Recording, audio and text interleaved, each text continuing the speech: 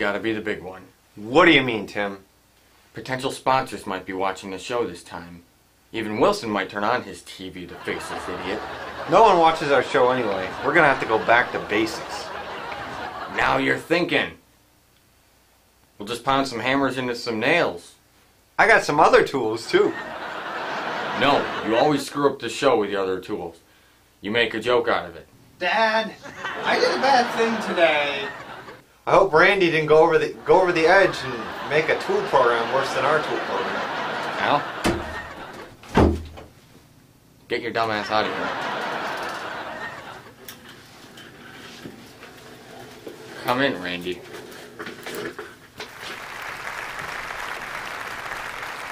Son, I have an important lesson for you. Whatever you did, it doesn't matter. Your dad is going to be rich someday, and I promise that I'll send you to the college of your choosing. I overheard you and Mom talking about paying the bills again last night, Dad. You know that's not polite, Randy. What, do you listen onto our private time too? No, but Brad does, and he's disgusting about it. All I'm worried about is us getting the bills paid and that we don't lose our house again. You don't got to worry about that. We'll get the bills paid.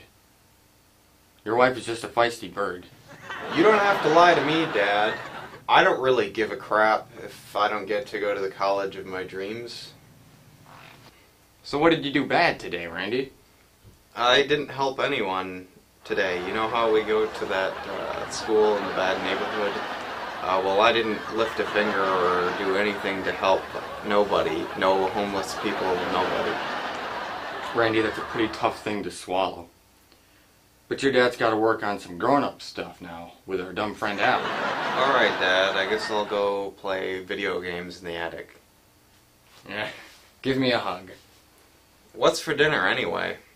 Well, you and I are going to the boys are going to have to fend for ourselves because your mom's working that extra job to pay for the bills now. Oh no, are we going to Raunchy's Bar and Grill again?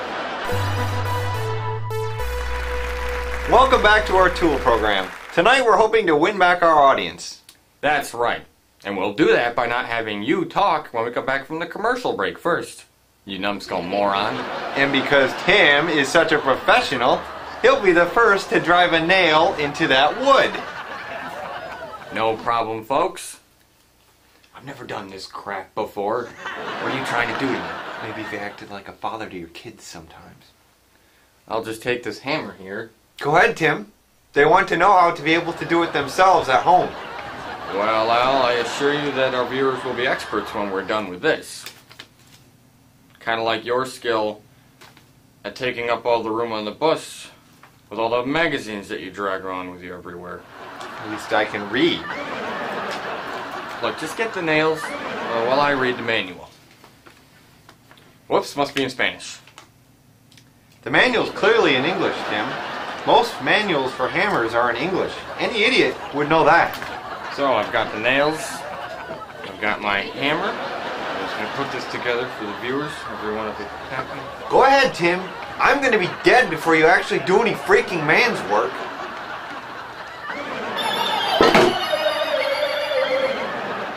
Well, hello, my lousy neighbors.